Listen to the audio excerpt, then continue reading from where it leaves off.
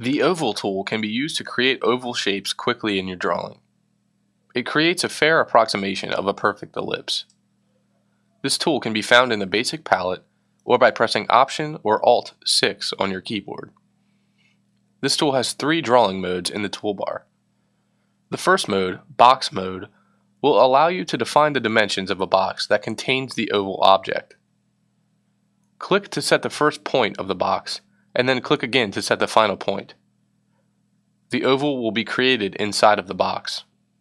You can also hold down the Shift key while drawing to create a true circle. The second mode, Height and Width Mode, will have you define the height and width values of the oval. Click once to set the first point of the oval height, then move the mouse and click again to set the height. Move the mouse again and click to define the oval width. The third mode in the toolbar is Center Mode.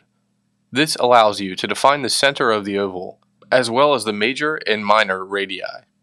Click once to set the center point, then move your mouse and click again to define the major or minor radius. Move the mouse again and click to define the other radius. Like many of the 2D tools, you can activate the Push-Pull mode in the toolbar to quickly extrude the shape immediately after its creation. The Oval tool offers a variety of drawing modes in order to quickly create basic shapes. This can be useful when drafting in 2D or when creating base shapes for more complex 3D objects.